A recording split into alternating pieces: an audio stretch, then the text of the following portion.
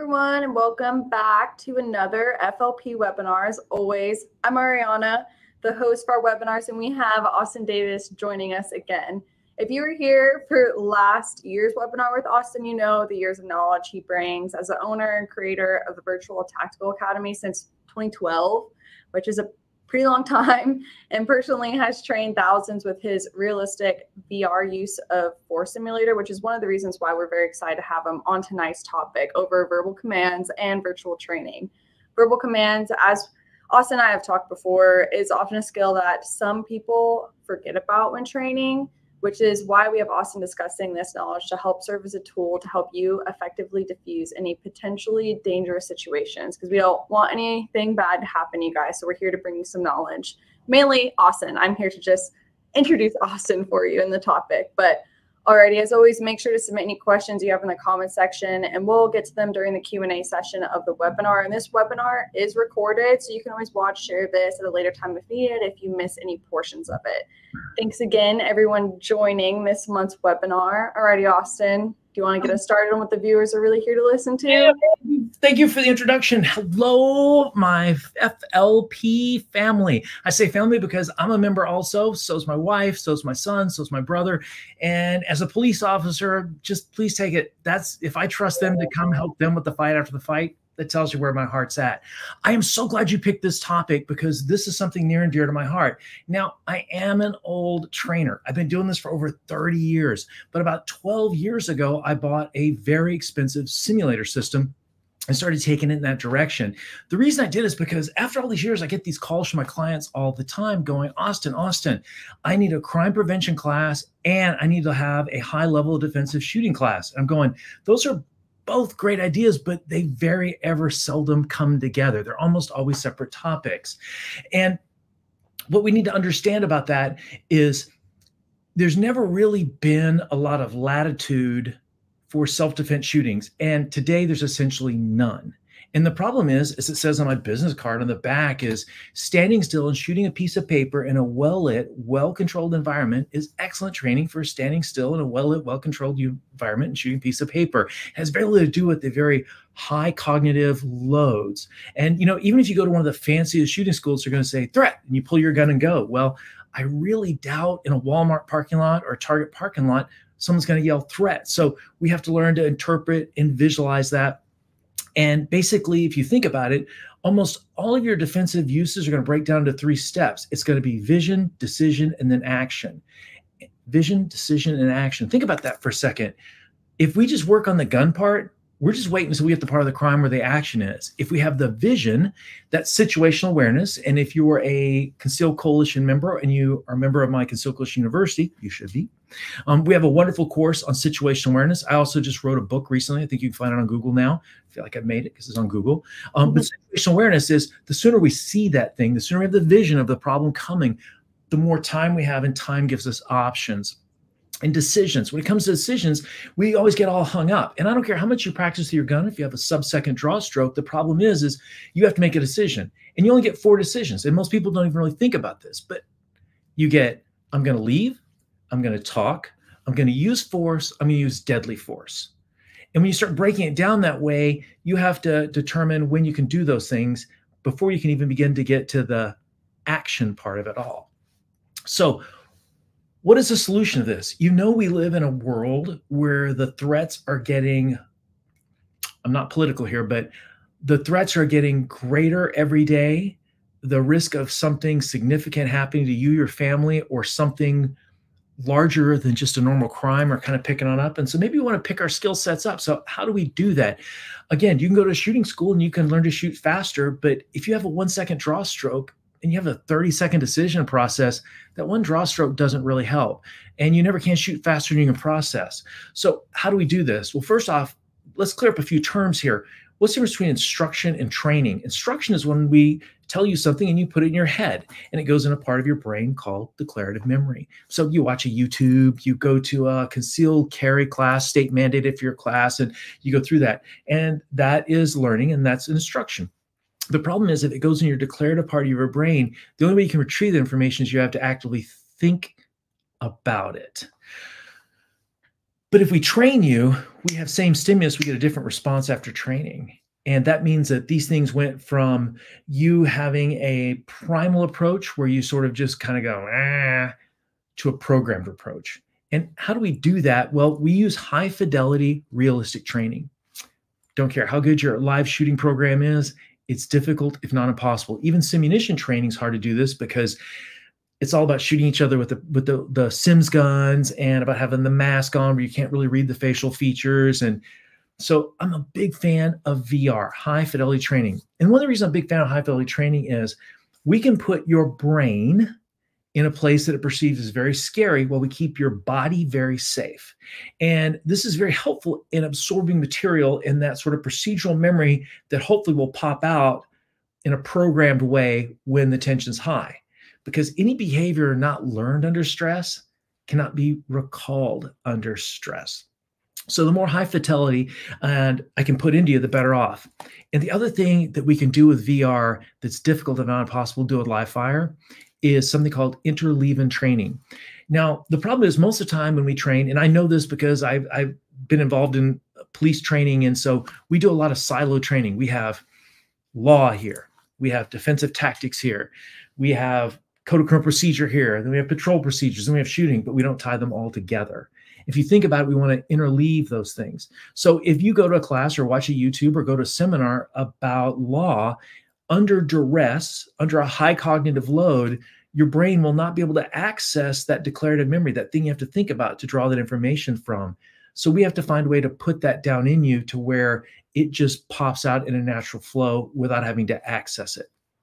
And to do that is not the easiest thing in the world to do with a VR simulator, but it's almost impossible to do in live fire. Okay, so how does VR work? Basically, we put you in a situation to where you have to sort out a problem. I like to think of a well-run virtual reality use of force defensive session, kind of like one of those escape rooms where you go in. You know, yeah, you can go push the door open, but it's about solving the problem. And the great thing about using a simulator is I can put you in a situation and I can add just enough stress. Now, the real trick is I cannot freak you out in the simulator because adults don't absorb material when they're freaked out. But just enough stress makes you receptive to what I call single event learning. This may be a bad example, okay, but let's say you throw up a liquor one time. You party too hard with like Jack Daniels, but in the rest of your life, somebody pours you a Jack Daniels and it's like, oh no, not that. Or somebody left a cookie sheet when I was a kid on the stove and it was the flame was still, I didn't know, and I went to pick it up and I burned my hand. To this day, I see a cookie sheet and I think, let's kind of poke it with a dish towel before we pick it up. Those are single event learnings, and it's very easy. Now, when I do a virtual reality class, I want you to be in a really safe place, and I don't want you to be alone with me at the simulator. I like running these things in large groups, 50 or 100 people. Now, in the 4 hours or 6 hours we have to train together, not all 100 people get to go through the machine. But what happens is I do sort of an empathetic learning cycle, which works really well with adults. I got some good research on this. What happens is when that person comes up, I talk to the crowd. I say, guys, this is a concealed coalition event. That means we're all here to do the one thing we're all important, which is protect that which is important to us. Now, this person you have to attach an emotion to. So this is your brother, your husband, your sister, your cousin, your best friend, your son, your daughter, your niece, your nephew. You have to put some emotion in them, and you're pulling for them. They got to do well. And what happens is when you're the student, you can actually feel the people behind you pulling for you. And trust me, they're yelling out helpful things. You go, you got it, breathe, focus. What's important now? They're yelling out helpful things. Then when the scenario starts, you can kind of feel support behind them, but when the screen starts happening, what I really like about teaching judgment and use of force, personal protection, advanced skills with a simulator is at any point that I think you're going off the rails and doing something that's kind of primal, not programmed, I just pause the machine and I just go, Billy Ray, Becky, whatever your name is. I go, what are you hearing? What are you seeing? What are you thinking right now? And sometimes they tell me and I go, never even thought of that. You're doing great. Keep it going. Because see, there's a lot of ways to do something that still works and right. And that's your process that's working for you. And over the last 12 years, I've had thousands of people tell me thousands of things, which I would have never thought. And it wouldn't have been my first thought, but they work fine. It's not about the way. It's about you finding your way. And we have to go through that. But most of the time when I stop you and I go, Becky, Billy, Bubba, what are you seeing? What are you hearing? What are you thinking? They tell me, and I go, hey, how about this? Have you thought about da, da, da, da, da? And they go, no. And I go, okay, how about this? Would you like to run this through again? They go, yeah, yeah, yeah. And I go, cool. And I ask the crowd, what do you think? Yeah, yeah, go, Becky. They're cheering for you. They settle on down. We start the thing again, and you work your way on through it. The human mind under crisis really hates novelty, because if you've never even seen the situation before, your brain's in there trying to grasp for some sort of sticky note on the wall of your head that says, wow, this is relevant. Wow, I've seen this before. And what's really interesting is I've got like 1,000 of these scenarios: shoot, no shoot, de-escalation, pepper spray, use of force, no win situations, ATM robberies, you name it. I got them all there, and I kind of know how to pick which one for the student and where they're going. But when you're in the middle of this, the minute it starts, after about 4 or 5 seconds, you really can't tell. Your brain can't tell there's a real and a carefully imagined event. And the way that works is, you ever watch a film, either in a theater or chilling at home with Netflix, and your favorite actor is up there or your favorite actress, and they're on a cliffside or a high building walking, and you're like, oh, don't fall. You know they're not going to fall, but your brain doesn't know that. Your hands start sweating. You kind of feel a little clammy. Oh, no. Well, that's exactly what happens in a simulator, except the only difference is I can go ahead and manipulate different factors in that. These are all shot and branching videos, so I can make him pull a badge, I can make him pull a gun, I can make him pull a coffee cup, and you have to work your way on through that. And as we work our way on through that, there's 5 core skills I like teaching in my basic Virtual Tactical Academy course. So these 5 skills, again, are almost impossible to learn in live fire. The first one is, do you have the will, the skill to use force? Now, one of the things I love is I've been doing this for years. For 2 or 3 years, I had a fixed school in Houston, but I gave it up so that I could travel. I've probably trained in 40 out of the 50 states. I've trained thousands and thousands of people. And almost every class this will happen. If you come to mind, you'll see this. It's usually one of the first people that comes through. There's going to be a situation where, okay, we've got to pull the firearm. We have legal justification for doing that. We have a legal justification to point it at them. And man, they are coming at us with a knife. This is you need to shoot them. And that student will turn to me and go, can I shoot him? And I always go, I don't know. You got the gun. Can you? See, when they ask me, can I shoot him? They're not really asking, can I shoot him? They're asking me a couple of questions. One, they're asking me, are you giving me permission to shoot them? You see, the problem I've got is, after doing this for all these years, and I've kept sort of back of the envelope kind of statistics, but when I play this out, it works out about this. 1 out of 5 of my VTA students over the last 12 years. So if I have 10 people in there, that's 2 of them, 20%, cannot shoot the actor on screen without some help. And I want you to think about this. Most of the students who come into my class are defensive firearm owners. I'd say a large percentage of them, 80, 85%, either have a concealed carry permit or they're in a permitless state and they carry daily, but they've never actually thought, can I shoot somebody? And if you think about it, a lot of people go, oh, I could shoot them. Maybe, maybe not. What's really interesting is, over the years, I've had people show up with beards and tattoos and the plaid shirt, and they saunter up and they tell me I've killed more men than unfiltered cigarettes and unseatbelted children. And then they get there, they freeze up and lock up. I've literally had a 90-year-old woman on a walker scream, die, mofo, die. You just never know who's going to show up in the simulator. I think of it as sort of the performance polygraph. But we need to decide if you can shoot somebody. Now, sometimes I have to work people through this, and I have to go, okay, let's think about this for a second. If you do not use and project force with the tool you have in your hand, this firearm, what do you think is going to happen? And I go, okay, he's going to stab me. Can you accept that? No, I can't. Let me tell you what, would you like to do it again and then see if you can shoot him? Yeah. And then a lot of times what happens is and then we go ahead and play it back. And the great thing about my system is I can show you which shot went where and at what time frame it went in. And a lot of times those people will shoot and miss the whole person. And these are not marksmanship difficult problems. And then I have to go, okay, Becky, Billy, Bubba, how about this? Can we do it again? This time I need you to understand that we aim the gun with our body, but we confirm with our sights. And we want to make sure that every round we fire really does what it's supposed to do. Because if you decide you need to shoot somebody, you're deciding you need to shoot it right now. It's an imminent threat. And that means that time is not our friend. And all those bullets you just shot that went through the wall or down the street, you're responsible for every one of those rounds. And not only are you responsible for those rounds, you're wasting time, you're increasing your risk of hurting an innocent person, and we're not stopping the threat. You're going through. And what happens is after that, boom, boom, boom, those groups tighten up because they start seeing the whole thing. So can I shoot them? The next thing we have is some people have such poor mechanics. And again, when we shoot a firearm, we don't aim with the sights. We aim with our body. We just confirm with our sights that our body's aligned it. I'm not saying we point shoot, but mechanically, the more things your feet, your hips, your shoulders are consistent with aiming that tool, the more likely they are to hit. We just need the last second double check to make sure that our sights are on target and we've made a conscious decision to shoot.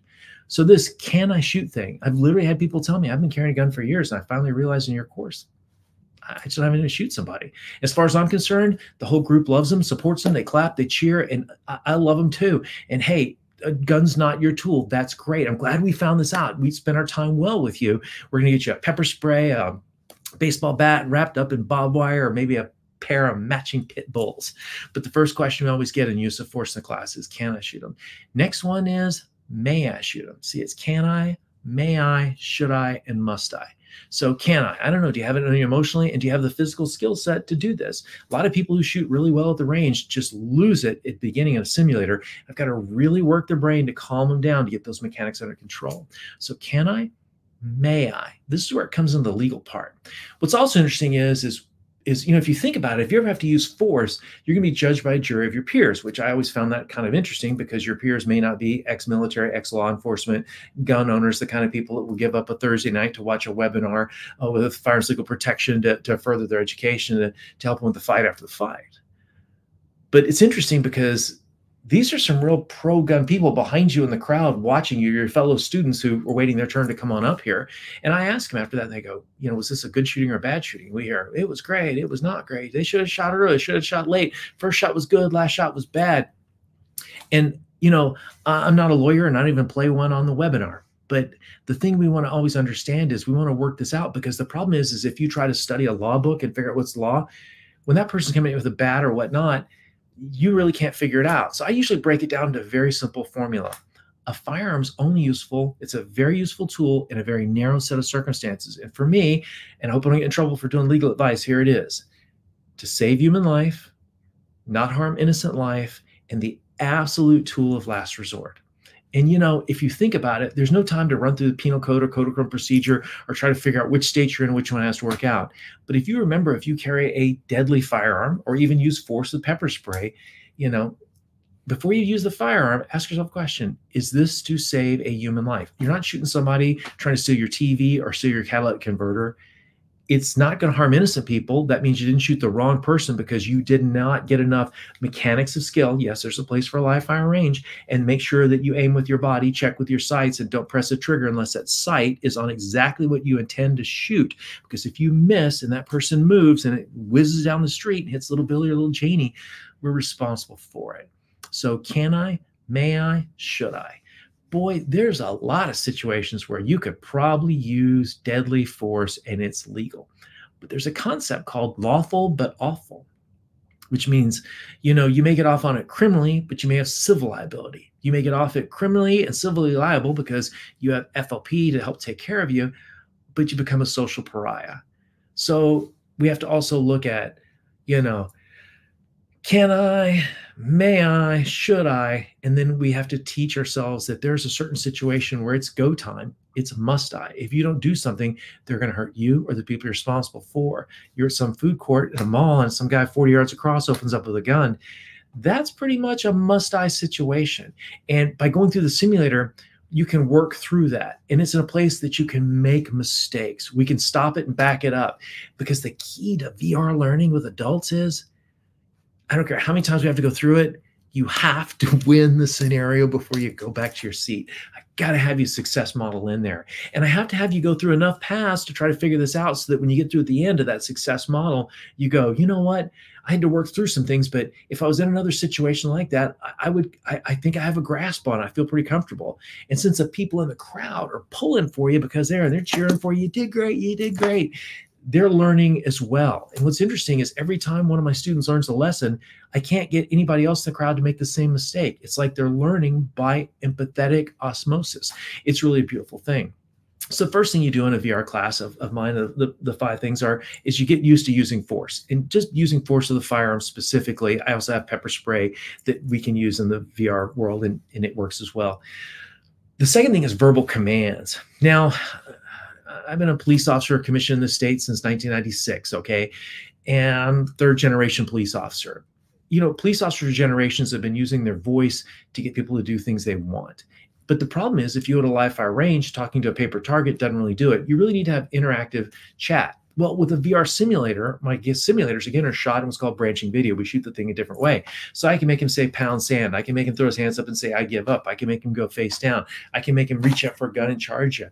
And so based on my 30 plus years of experience, if I think you're giving effective commands, I can go ahead and make him comply. If I think your commands are beta, not alpha commands, I can jack him on up. So I can use this tool in a nice interactive way to kind of subtly get your brain to sort of push and feel and find what works for you. Now, when it comes to verbal commands, we do this because we want to set boundaries, goals, and penalties for you, the bad guy, and the witnesses. See, the problem is if you just pull a gun out and go bang, bang, bang, bang, bang, you may need to do that if it's a situation you must shoot. But if we're shouting out commands beforehand, and remember, when it comes to verbal commands, a lot of us lock up. I'm going to try to make this kind of simple for you. Basically, verbal commands have 3 outcomes. You want to freeze them, you want to pin them, or you need to move them. Freeze them, pin them, move them. Freeze them means freeze, don't move. This means I am so far behind the curve here. I need you not to move a muscle. Do not make any furtive movements. I've got to catch up here. I'm mentally behind the curve. Pin them means I don't really care what you do with your hands, but don't get closer to my daughter. Don't come closer to me. Don't try to enter the house of worship. You don't really care what they're doing here, but you're trying to pin them. And these things need to be done in a manner of confidence. And what happens is if you're not careful, giving verbal commands, having a gun in your hand, is multitasking. And you may have gone to a class where you learn verbal commands.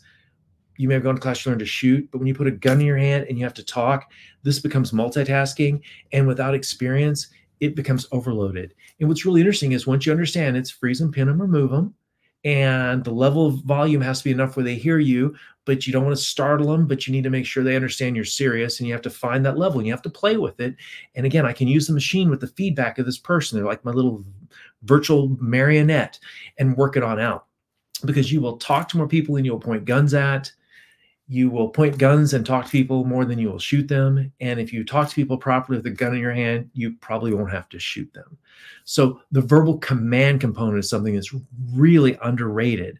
And again, quick review: freeze them, pin them, move them. And when it comes to verbal commands, there's another little key here. And you have to decide, do you want to use 5 steps to de-escalation? This is also my book on de-escalation. We have a great episode on Concealed Close University about this. Go there and find out those 5 steps. But here's a very simple guideline about freeze, pin, and move. Ask, tell, make. Especially with somebody you're not real sure if they're a good guy, bad guy, or unknown. Ask, hey, man, I don't know what's going on here. I don't have your money. I don't have the spare change you need. You can't borrow my phone. Please back off. They don't.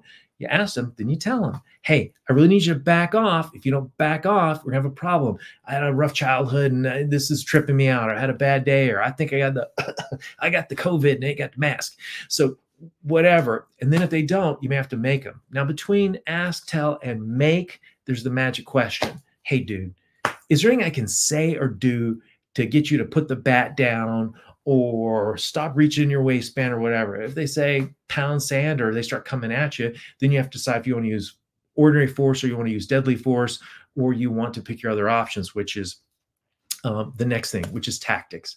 Now, when you talk about tactics, it's not mean growing a beard and getting a flannel shirt and a bunch of tattoos. That's not exactly it. Tactics to me are controlling 3 variables: time, distance, and safer angles. Time. Do you want to act now, or do you need to wait your turn? A lot of times we don't want to just jump in and pull our gun and start shooting because we don't know if we're facing a lethal threat. A lot of this stuff comes down to an interview. They're going to come up and talk to you in an interview, decide if you're quickies, low risk, low chance of resistance. So sometimes we have to wait. Sometimes in the middle of a robbery, if you watch John Correa's channel, you'll see. Sometimes, you jump up, you're going to get shot. Sometimes he turns around. That's your time. So time, act now, act later. Distance, do you want to get closer? Do you want to get farther? Sometimes after the shooting, I notice a lot of my students will run up to the bad guy. I am not exactly sure whether they're trying to close the gap while they have a distance tool, but it happens all the time. So in some situations, you want to get farther away. Sometimes, though, you want to close that distance. Let's say you are in the Pulse nightclub and this guy is shooting and the gun jams or he reloads. At that point in time, if you're in a non-permissive environment, you don't have a gun. First rule of a gunfight, bring a gun. Because if you don't bring a gun, you're not in a gunfight, you're in a shooting, very different life experience. Rule number 2 of a gunfight is if it hurts, awkward, or uncomfortable to carry it, you will not have rule number 1. So make sure it's comfortable.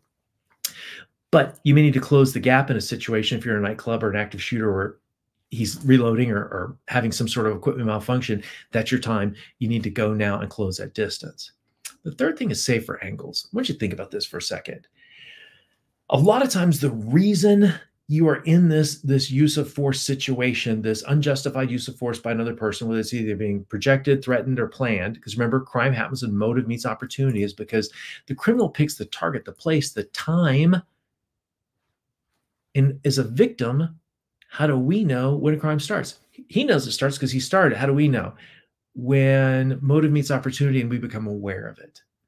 And he picked that spot because it was most advantageous to him. It was least advantageous to you. Now, some people say, well, that angle stuff is getting off the X. I kind of have a problem with that X, because you're the X. So you move. Look, I'm off the X. No, I'm still the X. Actually, it's learning how to use cover, concealment, and safer angles. And we have a great Conceal Coalition episode on this. When you come to Virtual Tactical Academy, I patented an item in 2016. I was in my office July of 2016 when the Dallas Police Department got shot up. I saw a very brave officer who was working on a big pillar in a building. He was very close to cover, and the attacker got around him and fired on him and took his life. And I went, we don't train enough about that. So I invented these gadgets. Come to my class, you'll see them. I patented it. They're in use in law enforcement, military, all over the country. And it's a spiffy gadget. We're the only ones who offer this thing. But learning to get behind something that will absorb the things that are trying to hurt you will make you a whole lot safer. So tactics are time, distance, and safer angles. So those are the 3 skills I want to teach in this that are before the attack. The left of bang, bang the event, left of bang. Okay, the things that you know, vision, decision before the action. After the action goes off, though, there's 2 things we train in Virtual Tactical Academy that are underrated, and that is your 911 phone call and dealing with the police officer. I don't know how you deal with this on a live range. I don't know how you deal with this in simulations, but I guarantee you, after you survive this incident on the virtual scenario, your brain went through a lot of changes. You're going to find out it got real quiet. A lot of you have auditory occlusion. You're going to find out you had limited vision. You're going to lose fine motor skills. I've had people push the magazine release and just dump the magazine right out my Sim 17 guns. I have these really sort of like Glockish kind of polymer kind of training guns. They feel like regular gun. The magazine drops out, goes in, slide works. But afterwards, we have to talk about the most important phone call of your life. Now, I don't know if you're ever going to be involved in a lethal incident that you have to pull a gun or if you have to use a gun, but I do know this. If you're in an incident, you're going to have to call 911. And this is probably the most important phone call of your life.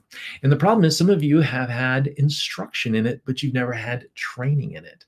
You see, when you call 911, you're making a statement to law enforcement. It's being recorded. You can't amend it or alter it. Your lawyer is not near you. You went through a very extreme experience, more than likely, which is almost like trying to make this call when you're intoxicated, and we never practice it in real time in a realistic high-fidelity environment, and we wonder why it goes so bad. So after each one of the scenarios, we run through the 5 steps to do 911 phone call. Now, something about the 5 steps to 911 phone call that I go through is, what's the difference between an amateur and a professional? Amateurs do a skill until they get it right. Professionals do it until they can't get it wrong. And after every one of our use of force incidents, we take every one of the VTA students with everyone watching and we go 911, state your emergency. They have to talk their way through it. And everyone in the crowd's out there kind of helping them if they need it and then working through it. And you will find by the end of the day, that whole collection of students has this valuable skill down. Whether you come to my school, you do it yourself, you watch a good YouTube from a reputable defense lawyer you trust, have a plan. Your plan doesn't have to be my 911 plan, but just understand, you mess this up, even a pristine use of force can go horribly, horribly wrong. And I love me some dispatchers. I'm a police officer. I'm still on patrol, but I got news for you. Their job is to get more information for officer safety. Your job is only tell them as much as they need to know to come respond to you. Now, the final thing of these 5 core skills that we like to work on, the discrete skill sets in the basic level of a reality trainer and virtual reality, is how to deal with the police officer when he shows up. See, the problem is we went through an experience and you may still have a gun in your hand. You may have a gun in your hand pointed at the bad guy and he comes in and says, drop the gun. And you don't hear him because you have auditory occlusion. Or because we've never trained for this, you turn and look and get shot. This is not unheard of. It may not be all that common, but it is not an uncommon occurrence. More likely than possible, okay? So we want to make sure that we understand there's some things we need to do. We make sure we have a greeting, which means when we greet them, we don't have a firearm in our hand. It's either squared away on our person or locked away. Next thing is we have a very careful, specific system we take you on through to deal with the officer. But the 5th thing we teach you after you go through these other 4 steps is lawyer up and shut up. I don't have my car keys handy, but I've got my FLP tag in there. It's also dialed in my phone. And another little trick that you can do is inside your phone case, take a piece of paper. I don't want to show you the back. This has got the numbers on it. These are all the important numbers I need, because if I remember in a situation where I pull this out and put it in my pocket and the police sees my phone, I can still use these numbers to call my FLP lawyer, my family, my chief of police, all the people that I need that are important to me. This thing gets dropped, gets broken in a struggle for whatever reason, I still have these numbers. I come out of jail, they didn't turn off my phone's dead, I still have these numbers. So maybe I don't want to use my phone for a reason and I want to borrow somebody else's phone, I need these numbers. So you just write them down, print them out, cover them in some tape, put them inside the back of your phone case. And then if you ever need, because I don't know about you, I'm so lazy and geeked out, I just punch in the number, but I don't have it memorized in my head. So in closing, we are in a situation where I think it'd be fair to say that we face a next level threats. I would be shocked if by the end of this year, we did not have some sort of large event attack. And I would not be shocked if the crime rate, which is already very high last year, has an extremely high rate this year. Just from my patrol in my own PD, I'm seeing the trends going higher. There's never been much margin for error in a defensive use. There's essentially none now for you as a good guy defender. So what I'd like to talk to you about is just raising your training, make it more realistic, more relevant, and make sure it's recent. Because if it's not realistic, it really won't work. And if it's not recent, the problem is in a time of crisis, you're not going to rise your level of expectations. You're going to fall back to your lowest level of recent training. So that training you did a year, 2 years ago may be worn off.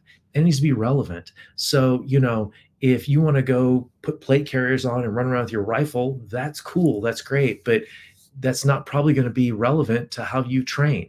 If your training relates to military tactics or law enforcement, that's very different. As a police officer, my fight starts and ends very differently. I've got to go investigate this and stick myself in trouble. And that fight will end when I put handcuffs on or use a certain level of force. You as a civilian want to break contact and you want to get away and you don't want to be instigator in it. So the whole point of this is please come take some high fidelity training. The best way to do this is become a member of Concealed Close University and then watch each one of these skills I talked about. I've got a 45-minute or so class in this, and it's broke down little pieces and it's got tests and you get a certificate for it.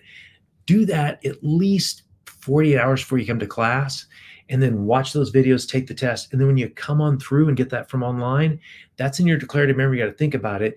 That sort of built the shelves in the library. When you get there, I'm going to put books on that shelf down in procedural memory. I'm going to give you a little bit of stress in front of you, a little bit of fear, but the crowd's going to be loving on you and supporting you. So you're going to feel safe from behind, but a little tense in the front. And then let me just work with you and just increase your chaos cup so that at first, when you're in those scenarios that it's just really simple and it seems overwhelming, before you know it, you're running through 2 or 3 or 4 scenarios in a row where, man, you're working at a high level, you're thinking, because remember, when we shoot a live firearm, we do it in the lowest cognitive way. You can only aim one way. Okay, you got a place to put the gun down. You know when to pull it out. If you go to a fancy shooting school, they yell threat or up or gun or whatever. Your threat won't. You'll have to see it visually. So remember, it's vision, decision, and action. So we have to work these things on out, and we have to do it in a process-oriented way. And I had a good time with you guys tonight. Let me tell you kind of how this works. If you ever want to have FLP or Concealed Coalition send me out to your church, your business, your civic group, your gun club or whatever, call this lovely woman right here or contact us through any of the FLP directions. She'll give some sort of number or way to do this. And if you put a big enough group, we'll put me and my machine. My machine travels in a small Pelican case, and I have a screen that comes in. It plugs in, and again, I got 1,000 scenarios in there. And let me do my thing. It can take 3 or 4 hours, depending on how big your group is. The bigger the group, the better it is. In case you can't tell, I'm a former professional comedian, so I promise you, stand-up comedy meets John Wick and meets PlayStation or Xbox, and it's something you've never seen. But I want you to be very careful. Not all VR sessions are the same.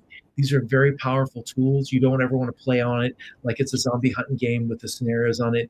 And you want to make sure that your instructor who talks you through this has a real basis in real-world events. His training has been vetted by Street Proven, but most importantly, they respect that everyone comes in here with a certain amount of pre-existing triggers. And I don't know what you've been through, and I only want to make sure that I put you under enough stress so it's okay. So anytime you say, hey, man, I need out today, I had enough, hey, we just put you on the side and it's all good. But I can put you in a place where you're loved and respected. And if you've never been to a Steel Coalition event, it's a place you just feel a lot of love. And my final statement is, like I say before I leave every event, it's be a guardian always, and a warrior when needed. That was great. Thank you so much, Austin, for providing another very informative webinar with us.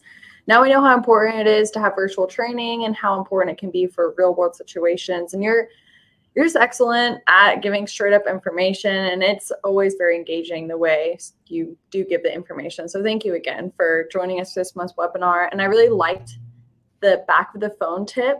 I know some of the people were commenting on that. It's very simple, but I could see how extremely effective that can be, just having your contacts in the back right there. Let me ask you a question.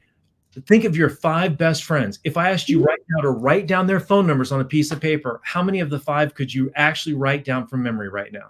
I actually have one, and it's because she made me remember her phone number in middle school. Do you remember the number? Do you only remember the number? Oh, you have one friend. I don't know which friend. Only one friend that I remember. You only have one friend? This is the saddest story I've heard all day. I have other friends, but I don't know their number. What are you saying? I just have one friend, so I have the one number. I just remember one number. But if you needed somebody else, and do you have FLP's number? Yeah, I have FLP's you have it in memory? number. I know my mom and dad's number, but that's like 4 numbers. Mm-hmm. But under stress, I'm gonna need that FLP number. And if they take my phone, they go, you can call your lawyer if you can find a phone. I'm gonna turn around and find somebody and go, can I borrow your phone? Yeah, and then I've got it. It's one of those tips that once you see it, you can't unsee it. And then if it's ever out of your phone, it's like, oh man. It's also kind of nice for a first responder, because if I ever find you out running or whatever and you're down, and I look back in the back of that case and I see that in there, I open it up, I've got everything. So when I go running or riding my bike, I just turn it upside down so you can see all the numbers on the contact through the translucent part, so they know how to get in there, because they can't really get them. I guess they can stick it on my face, but yeah, they just tattoo it on your forehead. Why not? Let me ask you a question. How many likes would we have to get before I would get a FLP tattoo on my forehead? If we get 1 million likes, I will get an FLP tattoo on my forehead. Please do not. That's up to you. 1 million likes, then yeah, we're getting that tattoo. Right now going, drive the traffic. I'll get the needle gun. Scott, I know Scott. He would get a needle gun off YouTube and directions and do it for me. Oh yeah. We've had that happen here, not at the office, but we've had tattoo jokes, running jokes of FLP logos. So if we're gonna make this happen, it better be for the likes.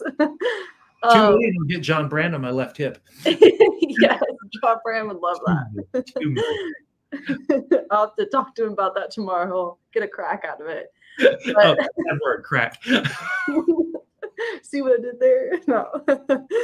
But if you guys are watching this webinar, then most likely you're continuing to learn on ways to protect yourself. If you ever have to defend yourself, Austin mentioned FLP, you know why we're here. The logo's behind me. We're getting tattoos on our forehead of the logo. Then if you have to defend yourself, what happens after that? Before we get to the Q&A of some of the pre-submitted questions and the questions that were submitted in the comment section, I'm going to discuss what FLP has to offer for you and how we can have your back if a situation ever does happen. Firearms Legal Protection offers several different memberships to whoever is interested in signing up for legal protection. These plans are divided into individual plans and a family plan, which some benefits and pricing vary state by state. For the purposes of this webinar, we will look at our most common plans and benefits that are available in most states. The individual basic plan includes protection in your state of residence. It also includes uncapped payment of attorney fees for defense of criminal and civil cases. Firearms legal protection memberships also extend to all legal weapons, including non-lethal weapons. With the individual basic plan, you also have defense of extreme risk protection orders, also known as red flag laws. All plans have access to the 24/7 emergency attorney answered hotline, so no matter a time an incident may occur, you can count on our hotline and an attorney will pick up for immediate attorney-client privileges. You also have access to the MyFLP mobile app and one of our recently added benefits, expungement of criminal record on non-conviction incidents. Members of all plans also receive access to digital content and special discounts. The next step up is the individual premium plan. This plan has nationwide coverage and also includes all the benefits just mentioned and payment of bail bond premium, payment of expert witness and investigator fees if either are needed in your case. There's also coordination of counseling support, payment of lost wages if you are out of work during trial, and a list of other benefits. We also have the family premium plan to choose from for those who want the same protection also applied to their family. For just a little bit more, you get all the benefits that were just mentioned applied to your spouse and all minor children. If you want more information over these benefits, then check out our Instagram or Facebook page for uploaded explained benefit videos. Remember, if you, friends, or family are not already protected by firearms legal protection, please click the link below for a special discount we offer our webinar viewers. Now, let's get back to today's webinar.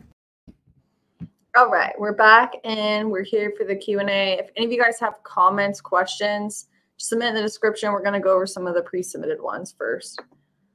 What will happen if I feel threatened by someone? You come up to my car, doesn't show a weapon, can I point my gun at the person and scare them off? And will I be arrested if he calls the police? You know, I want you to think about this. When you think about use of force, and again, I'm not a lawyer, so you're probably listening to the wrong guy. So comedian, cop, trainer, but maybe legal advice. But if you think about it, they're going to judge you on 5 things. I call it rap. First off, were you innocent? You know, did you start this thing? Did you jack up his car? Did you hit him? Is he coming out because you just hit his kid because you were drinking and driving down the street and ran over his child? So, you know, are you innocent? Is the threat imminent? Did you say, look, if I don't do something, remember that can I, may I, should I, must I, that, you know, I must, if I don't pull my gun and do something right now or use force, display force, I'm in risk of imminent death. That's imminence. So innocence, imminent, rap. R is reasonable. Is my behavior reasonable? As good guy defenders, we don't have to be perfect. We have to be reasonable, but we have to be reasonable in 2 ways. This is something most people have a hard time wrapping their head around. I have to be reasonable in my perception of the threat, and I have to be reasonable in my response to that threat. Now, she's asking about specifics. Who knows? There's so many variables. No 2 use of force situations are alike. So they're going to say, were you innocent? Was it imminent, happening right now? Was your response, perception of the response is reasonable and your response reasonable? Could you avoid it? And a lot of people are going, well, I have stand my ground laws. I didn't have to leave my, hey man, juries love it when you avoid it. And you know what? The cleanest win you'll ever have is the one you can get away from. So if there's any way to make it out of this thing without doing it, great. And the last thing is proportional. Did she pull a gun when the guy pulled a finger?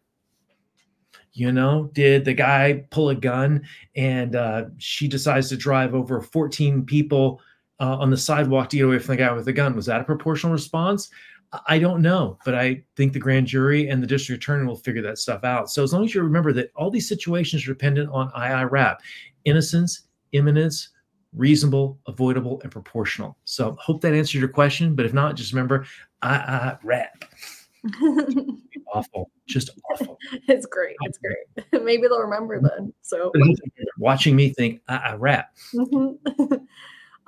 This one, you briefly went over it already, I'm pretty sure, but it's just going over 911 call process. I have a very specific 5 things I train people on. A lot of people say, don't say anything to the police. 911, state of emergency. You got to say something, but remember what you're saying is a official statement to law enforcement. It's being recorded. You can't amend it or alter it. You don't have your lawyer present. You went through probably something very, very significant. So we need to practice that. And remember the difference between education and training. You know, education is where you learn stuff, but training is where same response the different response to the same stimulus. So we really need to come to a class and train on that. And if you haven't ever been to a seminar where you get to hear a FLP lawyer talk about this and answer it, they're going to be able to give you much better specific things. When you come to my class, I feel a little more comfortable because I'm explaining this in context than trying to give a broad answer here. But the thing you want to take away from what I'm telling you is you have to have a plan with 911. And one other thing, we did a webinar with my brother-in-law, and remember, even if you pull a gun and they run away, you need to call 911, because it's like when you were a kid, the first one to tell mom was the victim. Well, that's kind of the same thing here. So get on it. If you don't know what to do before you call 911, get your key fob out, get the back of your phone out, get your speed dial out, call your 911 program attorney and get some advice. Because remember, this is the worst day of your life. It's just Thursday to them. So, you know, they're not freaked out about this. They'll guide you through it. They've done this before. This is your first day. Don't play another person's game. Let them guide you through this. They know that other person's game. They've been there. So yeah, well put. This one's a little bit off topic, but you'll be able to answer either way. Is it legal for me to have my South Carolina license to carry in Washington, D.C., or can I carry it in Washington, D.C.? Comic cop trainer, father to Justin. None of those things qualify me to answer this question. But Justin, my son, hey, I know you're homesick with the COVID right now. My wife and my brother, if they have the same problem, we're going to call an FLP attorney and we're going to get an official advice. I think we can also get it in printed form, so I can print this out to say that, hey, there was no miscommunications in this thing. This is exactly it. If I don't understand what they printed out, I can call them and talk to them and say, hey, what is the difference between may and shall or must? And all those words haven't got on through. You know, I like my FLP for the fight after the fight, but I like it for the fact that I've got a lawyer to keep me out of trouble. And remember, I trust, you know, my son, Justin, my wife, my brother, who are members, but here's the deal. Let's not make the lawyer's job any harder. When we take this thing to a jury trial, we know what's going to happen. So if you have questions like this, you have to use the app. You have to contact them and get the information. And then don't just look at it once, really put it in that procedural memory, get it locked in. Remember, there's one thing about learning it. There's nothing about anchoring it. So I need you to put that in there. And then maybe even keep that in your car or your airplane travel, wherever you're going, to remind yourself of what's going on. If you have to show it to somebody to kind of explain to them that maybe you know the law better than the officer.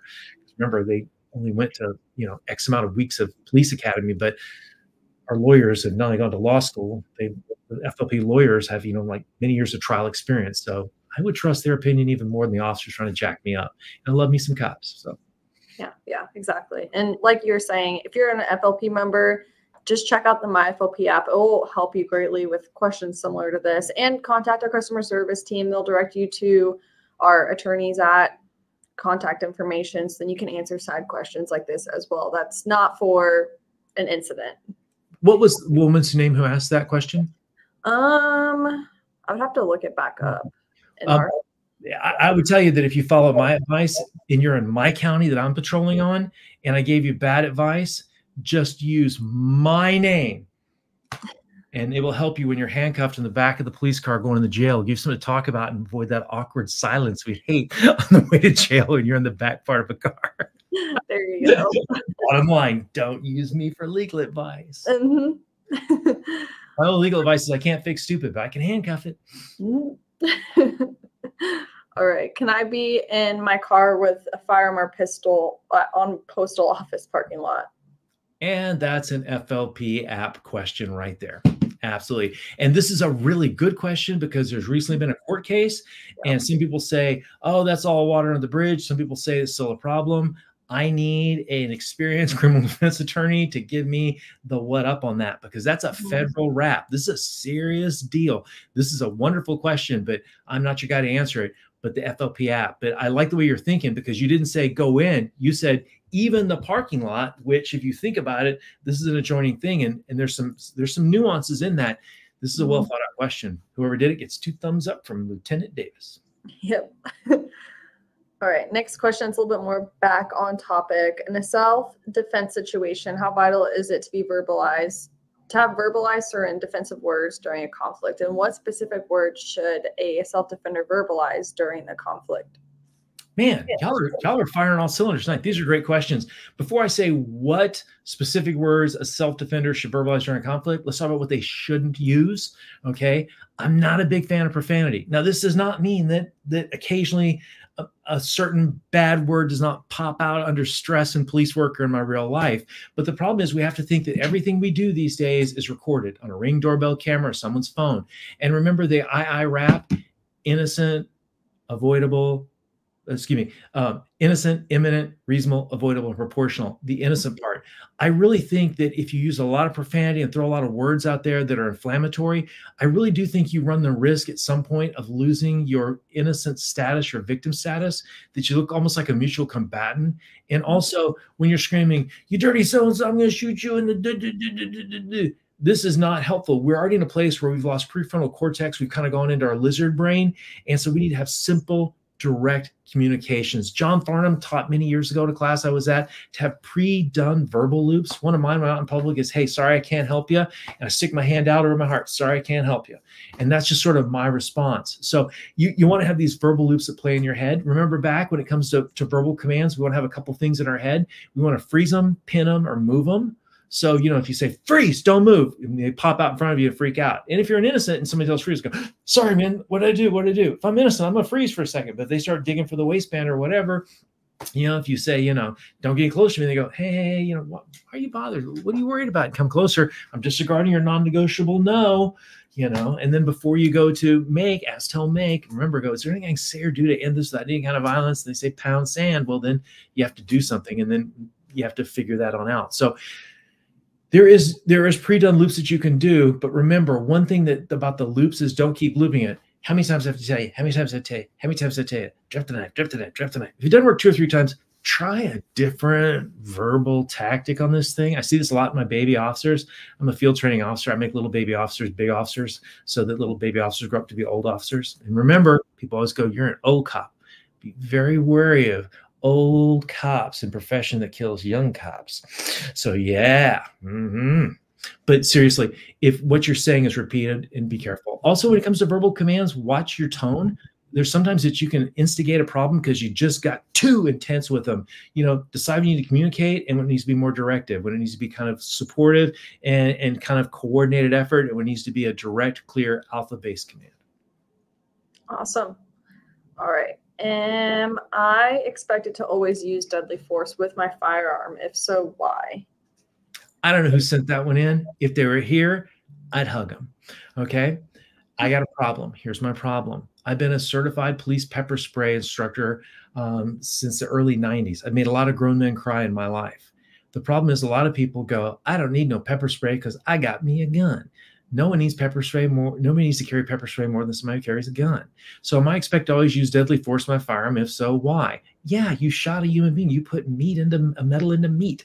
This is a definition of a deadly weapon. So what I may be reading in this, I may be reading it wrong. And if so, I'm sorry. Remember, if you're here, I'd hug you again. Make sure it's all okay. It's all huggy-feely between us. I'm really concerned when people don't have something between profanity and a pistol. That's why I'm a big fan of pepper spray, because remember, we can, in 80% of the situations you're going to have in a self-defense situation, it's ordinary force, not deadly force. So I can only use proportional force. So if they're not projecting deadly force, I can't use deadly force. And all of a sudden, if all you have is a nail, all your problems look like, all you have is a hammer, all your problems look like a nail. So that's why I'd like you to have intermediate use of force. If you watched me on patrol yesterday, I've got my external vest, I got my pepper spray, I've got a Taser 7, I've got an ass baton, I've got all kinds of stuff in my bat belt to deal with things between profanity and a pistol. As a civilian, have that. I'm a huge fan of having a crazy bright handheld light on you. This solves a whole lot of problems. All dark holes in my world have threats, so I clear them. You're in the park lot, blip, blip. All of a sudden, they've got that right in their face. Back it off, bring it back down their chest. Then they got that big purple ball rope stem. That's your body your retina trying to put vitamin A back in it. Now they can't see because they got that big. You ever had a big flash go off? You got that big purple ball. Mm-hmm. That's how you start a party in low light. So, am I expected to always use deadly force in my firearm? So, yeah, if you're shooting them, that's deadly force. But if you have to use force and you don't have anything between profanity and a pistol, you're using deadly force in a place that it's not justified. And so that's what makes me nervous. So have another option, because remember, there's force and there's deadly force. There's ordinary force and there's deadly force. Have that tool there. And a pepper spray and a strong flashlight, I travel all over the planet. I usually take about a month off every year and go travel with my wife. And, I go all over the world, and I take a small keychain pepper spray and a flashlight where the keychain pepper spray is legal. Take a palm pepper spray. It's very small in form factor and does a big job. So $12 for a bottle of palm and can of palm keychain, and you should be helpful. Great question. Yep. Great. All right. A couple more questions from pre-submitted. We'll go through the comments, but I don't think there were that many in the comments. So if anybody else has any more questions, make sure to throw it in there. Next one, should verbal warnings differ if you're a woman? Man, there are 3 topics I hate talking about: politics, religion, and sexuality. So this is a tough one for me. This is a good question, and it's not a simple question, because I work. I was on patrol yesterday with a woman who could teach me a thing or two about using her voice to control a situation. Guaranteed. I don't know that women specifically need different verbal warnings.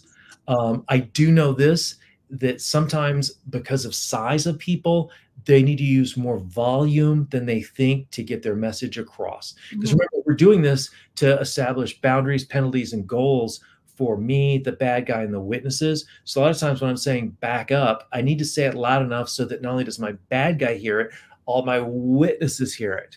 When I say, hey, I told you to back up, we want to say that a little louder to communicate to myself that, hey, this is getting serious. I told him, I asked him, now I'm telling them, and then I'm gonna have to make them, but they don't get it. So I have to raise this on up. So I'm not so sure it has as much to do with gender. It's just size, and just if you're naturally a soft volume person.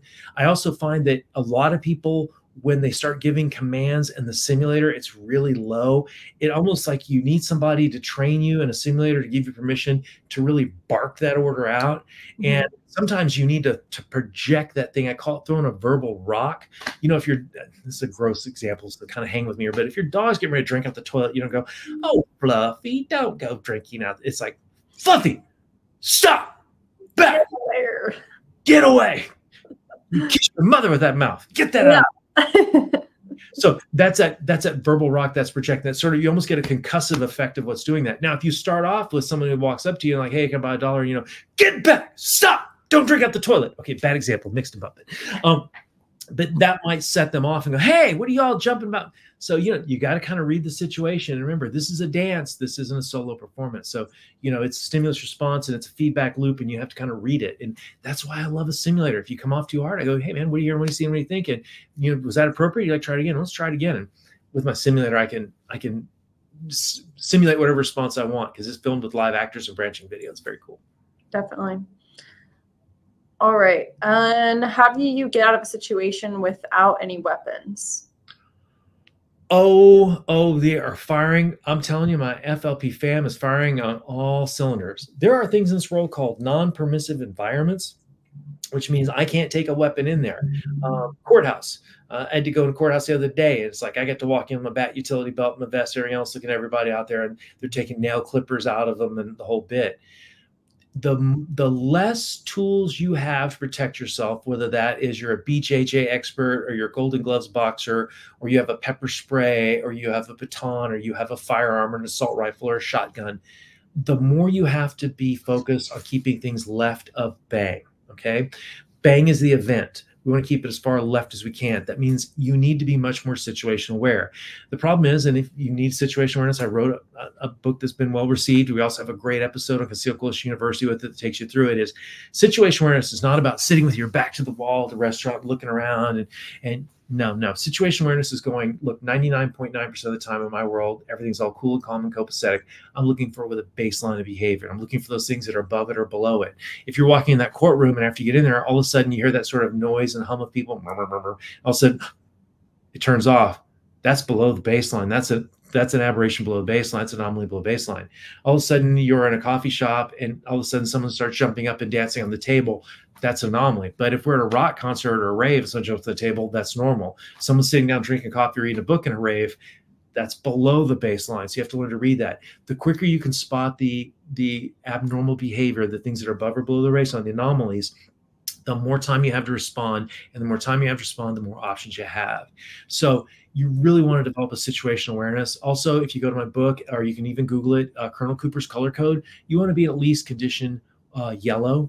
But the real problem is how do you get situational weapons is don't be dialed into your phone when you're out in public, because you're not going to see it coming. And if you can't see it coming, you can't prevent it. So yeah, definitely. All right. Is it better to work on defensive pistol skill training before working on de-escalation training? This is a great question as well. Remember, it's vision, decision, action. If you think about it, the de-escalation part is really before the gun part. And if you are experienced with de-escalation, you'll know there are certain techniques. I teach a 5-step process to de-escalate, but it's not necessarily to de-escalate, but it's to know when you can and cannot de-escalate a situation. The problem is a lot of times, and the problem with a lot of things in self-defense is if you overreact, you're in legal trouble. If you underreact, you're in physical trouble. So there's that fine line, and where that is, it can move a lot in the use of force incident. So I would work on de-escalation first, but remember, you cannot work on. Remember we talked about silo and interleaving skills.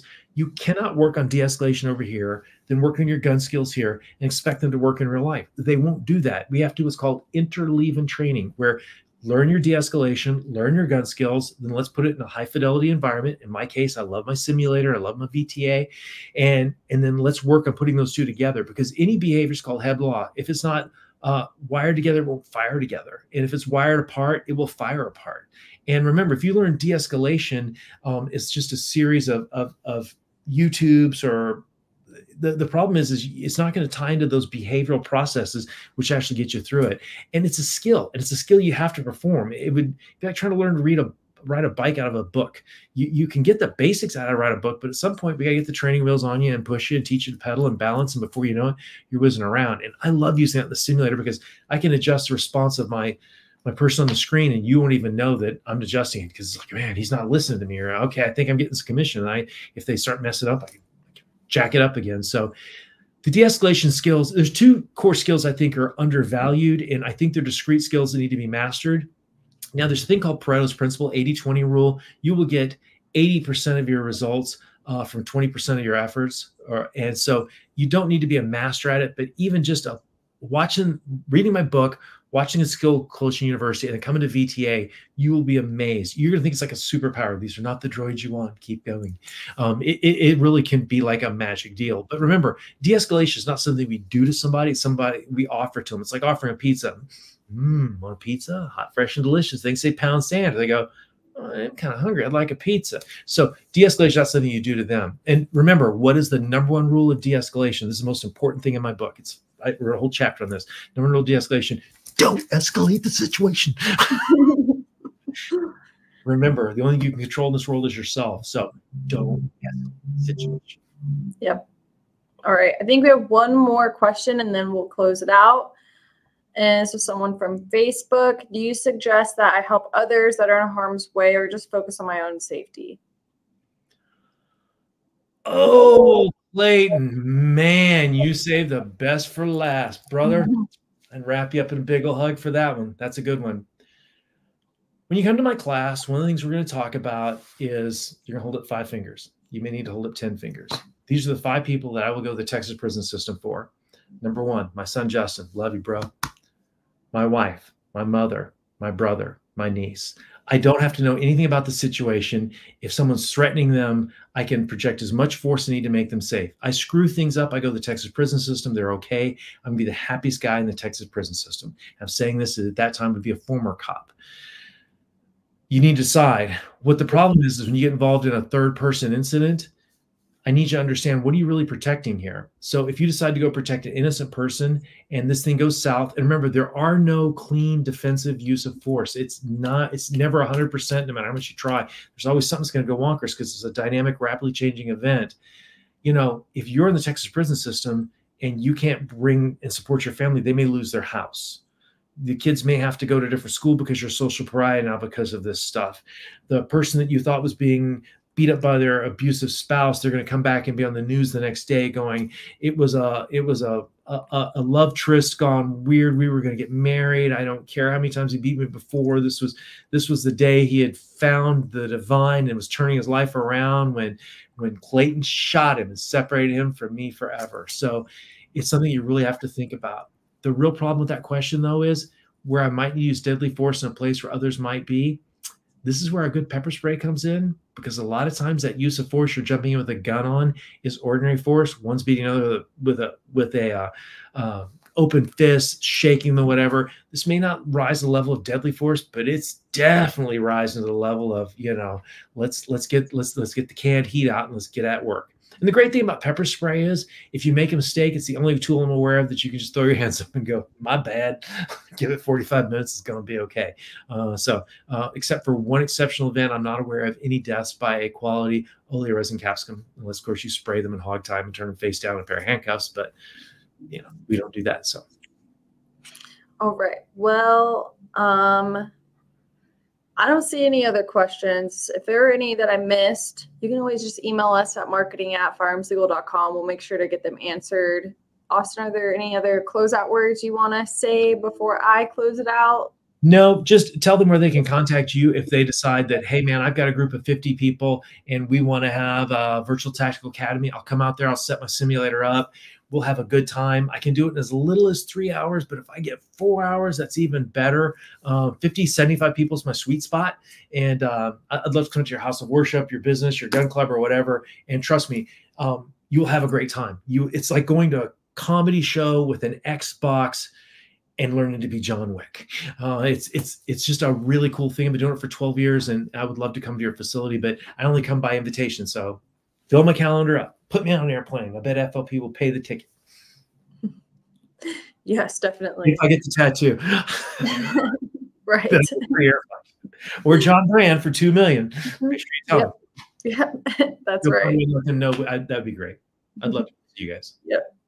And then I see, Robert, you're saying that there were some questions that weren't answered. There might have been, might have not been, but just email us. I promise we'll get them answered, but I don't see any in the comments that weren't unanswered. But thank you again, Austin, for joining another webinar with us to share very valuable knowledge. I'm combining words here with our viewers. Thank y'all very much. Remember, we're coming into 2024. Life is going to change for us in a lot of ways. I'm saying this as a police officer. I'm saying this as a guy who right now is going through active shooter training for law enforcement as an instructor programs. And I just see a lot of bumpy things on the horizon. So love the people you need to love about. Stay prepared, stay focused, stay vigilant, stay armed. And remember, when the gunshot stops, that's when our next level of problem starts. So think about having something in place for the fight after the fight. And you kind of know where I lie on that one. So, yeah, exactly. And if any of you guys want to purchase Austin's books, just email us at marketing. I've said this a couple times now, marketing@firearmslegal.com. And I'll also have the books in the description below on Facebook and YouTube. But thank you all for joining this month's webinar. Remember to click all the links in the caption below to sign up if you want to get protected at a discounted rate. If you're not already, I know most of you guys are that usually watch our webinars, but also to let us know what you want to see in future webinars. We always appreciate hearing from you all. And if you enjoy content like this, make sure to like our Facebook page and hit that subscribe button and that little bell on YouTube just to make sure you receive any notifications in the future for whenever we do go live for webinars like this. And thanks again for everyone joining. As always, have a great rest of your night. And remember, protect yourself, we'll protect you. Good night.